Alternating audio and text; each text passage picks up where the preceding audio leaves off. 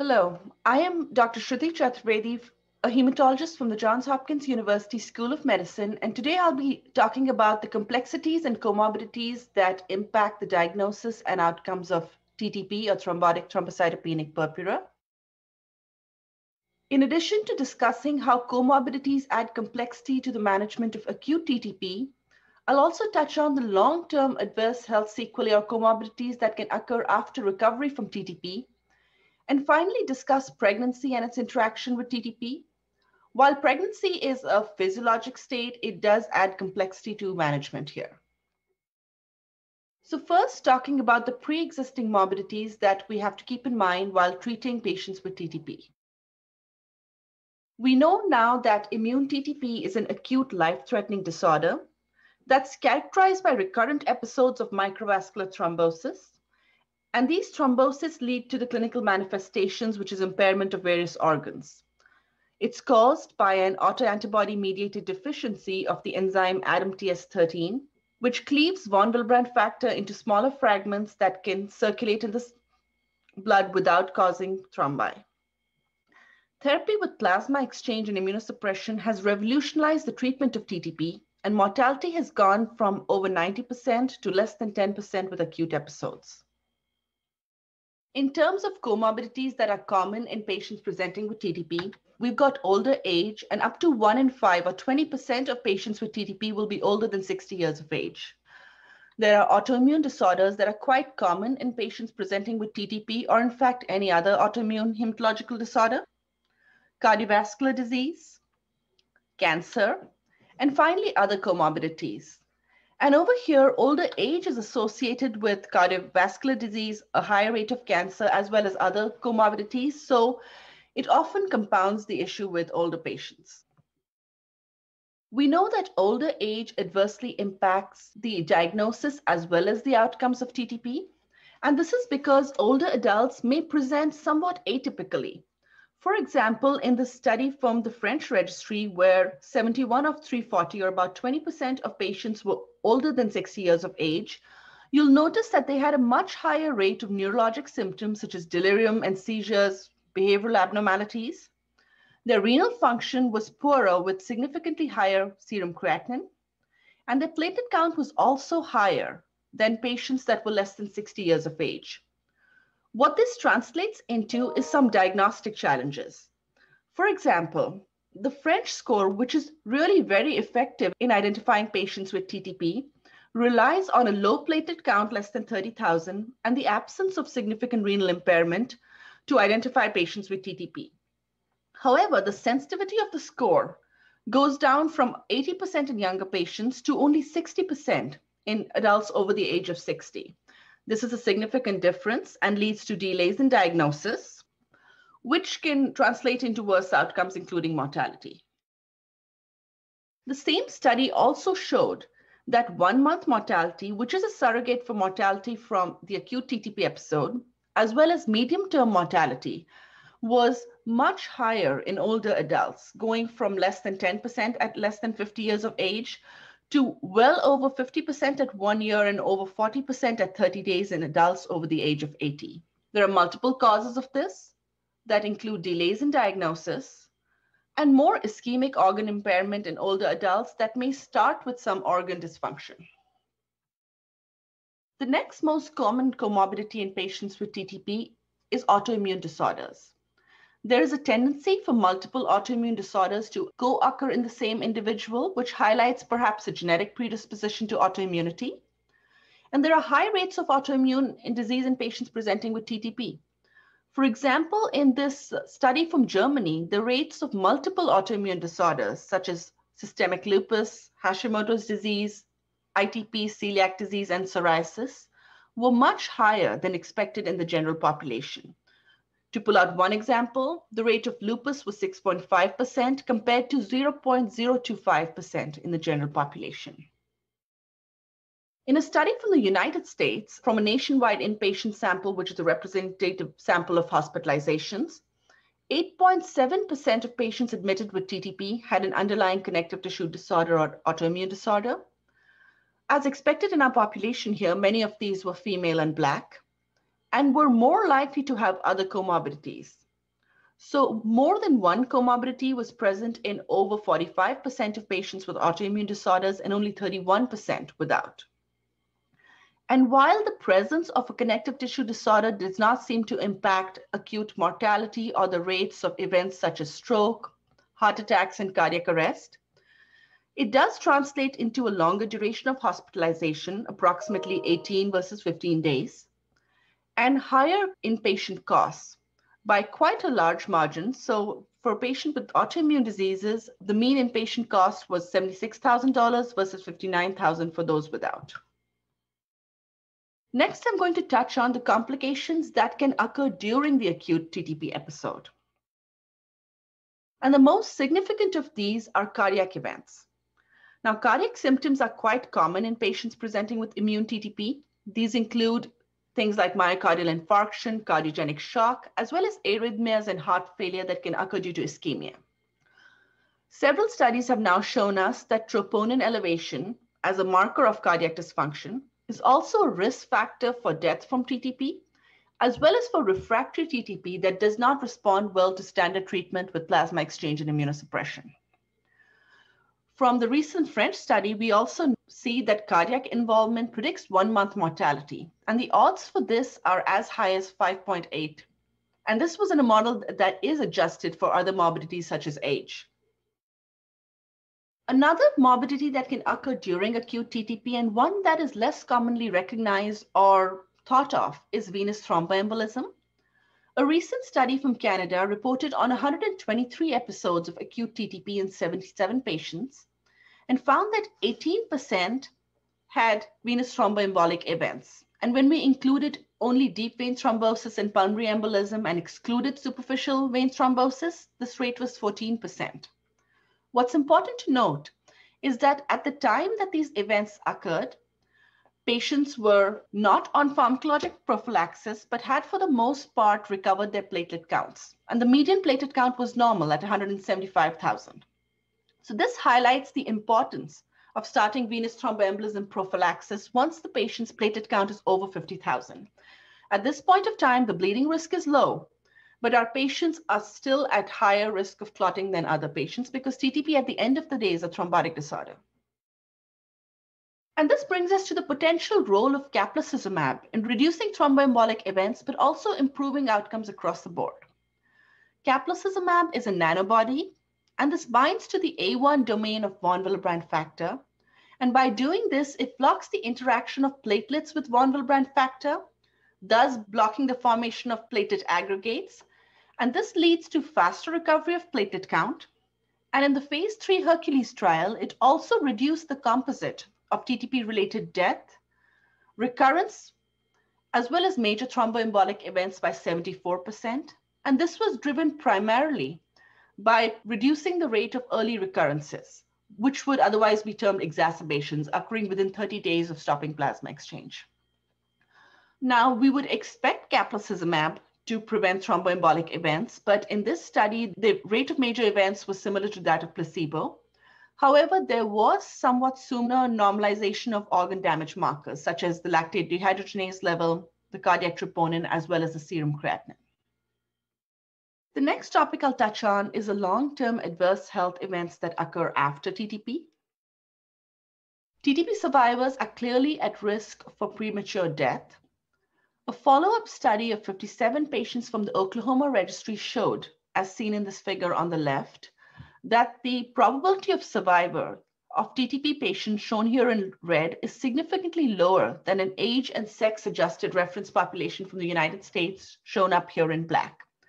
For example, at 15 years, the probability of a TTP survivor being alive is only 67% compared to 95.8% from the adjusted US population.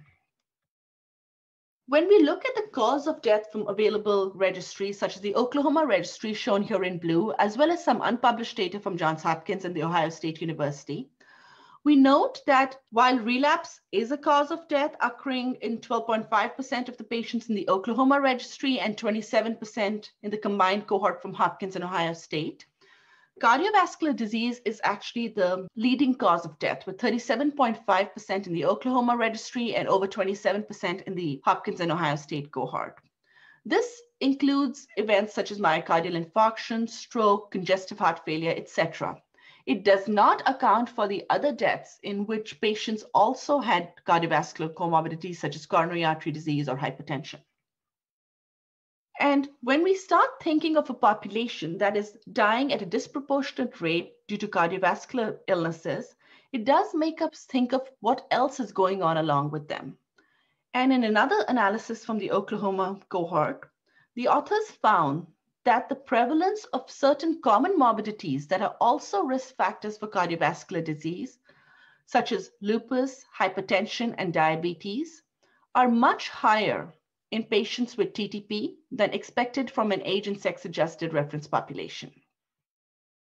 In line with this, a recent study also found that TTP survivors are at a higher rate of stroke that occurs during a TTP remission than expected from age and sex match controls. Now, this does not include strokes that occur during TTP episodes, and these events all occurred when patients had normal platelet counts. The rate of stroke in TTP patients in remission was 13% versus an expected rate of 2.6% from the general population. Stroke is a major morbidity, and there are multiple possible explanations for this. The first one is that there's just a higher rate of traditional risk factors such as hypertension, lupus, and obesity in patients with TTP. But the second question that comes up is that, is this anything to do with incomplete recovery of ADAMTS13 activity during remission? Where does this come from? This comes from the fact that we know that ADAMTS13 is very important for von Weren factor cleaving and maintaining circulatory function. It is involved in the development and progression of ischemic stroke in multiple animal studies. And even in general population studies, reduced ADAMTS13 activity is associated with stroke. And finally, we know that there are some patients with TTP that do not recover ADAMTS13 activity completely during remission. In the Rotterdam study, the authors found that low ADAMTS13 activity, even within the normal range, is associated with a host of adverse cardiovascular outcomes, including coronary artery disease and stroke, as well as all-cause mortality. Almost 6,000 adults over the age of 55 were followed for a median of 10 years and were divided into quartiles based on their ADAMTS13 activity at enrollment.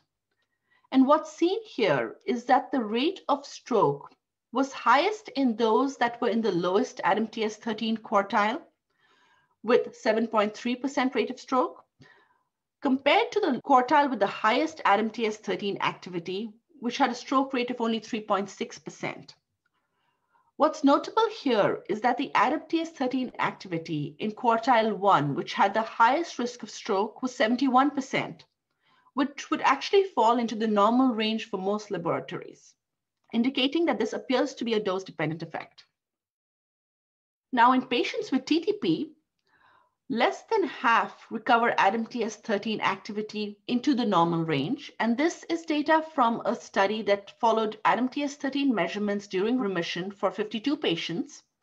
And these are activities measured only subsequent to 30 days after recovering from an acute episode.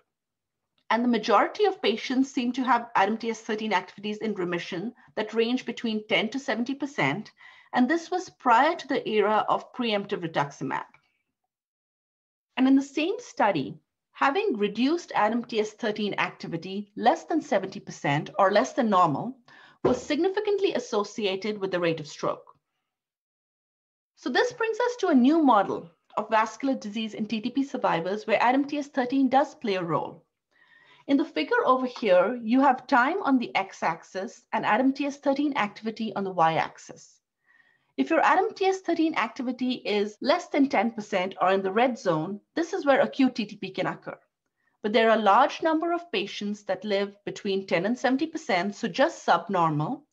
And there is the potential of cumulative vascular injury that is occurring due to a subclinical TMA, where you do have large Willebrand factor multimers. There is subclinical platelet activation and aggregation, and activation of the endothelial cells, and perhaps involvement of complement. This cumulative vascular injury reduces the threshold to have a major cardiovascular event such as stroke. Now, it is also possible that some of the vascular events or some of the sequelae that we see in patients with TTP could just represent residual injury from an acute episode. And finally, as I've mentioned before, there is a role of other comorbidities that are prevalent at higher rates in this population. One of the other morbidities that has garnered quite a lot of attention for TTP survivors is cognitive impairment, because many patients, after recovering from TTP, report significant difficulties with memory and concentration. The word that they often use is a brain fog. In 24 patients from the Oklahoma registry, neurocognitive evaluation was done, and the authors noted deficits in complex attention and sequencing, manual dexterity, as well as rapid language generation and memorization. In another study of 27 patients from the Ohio State University and from London, patients appeared to have impairments in tests of visual learning and memory. And interestingly, these patients that were otherwise asymptomatic in terms of overt neurologic impairment, 39% of them had evidence of ischemic lesions on MRI. This highlights a potential role of silent infarction that may lead to neurocognitive impairment. And this is a phenomenon that has been noted in other disorders such as sickle cell disease, but also in the general population, albeit in older adults. Depression and other adverse psychological impairments are also common after TTP. In the Oklahoma registry, 59% of patients had a positive screen for depression. In a larger cross-sectional survey from the United States and Canada that was done along with a patient support organization, over 80% had a positive screen for depression, and 32% tested positive on a screen for post-traumatic stress disorder. Now, because this was done as a survey, there is the potential for selection bias. However, these are still very concerning numbers. What the study also found was that depression and post-traumatic stress were clearly associated with patients being unemployed and them attributing this to TTP, highlighting that this has very significant social and economic consequences for patients. And finally, coming to pregnancy and TTP. Most of us are aware that pregnancy may be when TTP initially presents, and this applies to both congenital as well as acquired TTP. So up to 5 to 30% of all adult onset TTP presents for the first time during pregnancy. And of the patients that present during pregnancy, anything between 24 to 66% represent congenital TTP. Although congenital TTP is very rare, it is quite common for it to present for the first time in pregnancy. Individuals don't always have to present in childhood. And this presents diagnostic difficulties for both congenital and acquired TTP. This is because anemia and thrombocytopenia are common and frequently expected and known to be benign in pregnancy. They may not get as much attention as in a non-pregnant individual. The differential diagnosis of a thrombotic microangiopathy, when you do make that diagnosis in pregnancy, is broad and includes other disorders such as atypical hemolytic uremic syndrome, as well as the HELP syndrome. And this is why testing for IMTS13 activity becomes key. And even today, this is not something that is readily available at all institutions all over the world. In terms of managing TTP during pregnancy, particularly congenital TTP, plasma infusion is a standard of care. However, patients may still get plasma exchange plus immunosuppression until the diagnosis of congenital TTP is established. And this is because acquired TTP is more common and it is more prudent to treat with immunosuppression and plasma exchange until we know. The outcomes of congenital TTP are much worse when they present in the second trimester or sometime between the 20th to 29th week. For example, in this British series of 6 patients that presented between 20 to 29 weeks, there was only 1 live birth, and that individual had a baby with intrauterine growth retardation. The other 5 babies, unfortunately, did not make it. Compared to this, when congenital TTP presents less than 20 weeks, all 3 pregnancies resulted in live births. And similarly, at greater than 30 weeks, all 11 pregnancies presented with live births. For immune or acquired TTP in pregnancy, the standard of care is treatment with plasma exchange and immunosuppression, commonly with corticosteroids.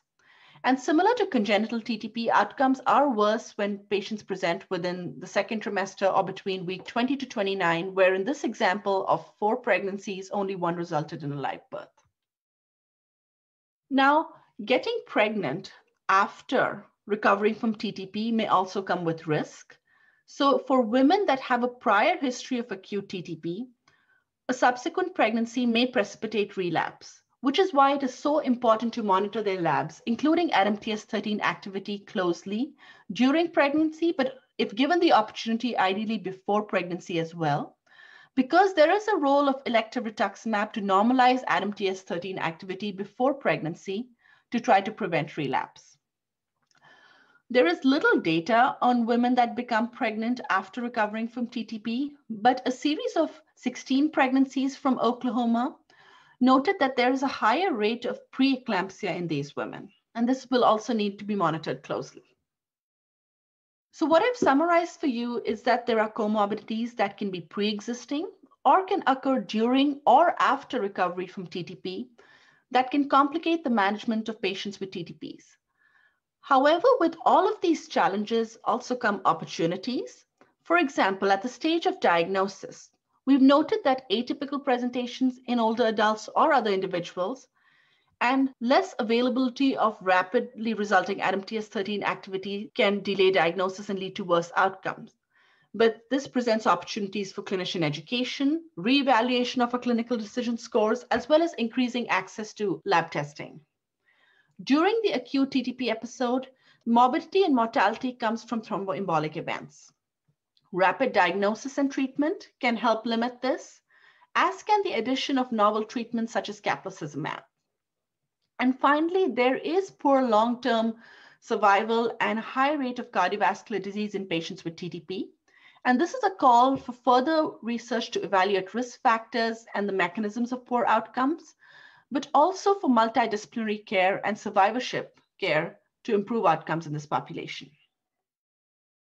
In summary, age and comorbidities are associated with worse outcomes in TTP.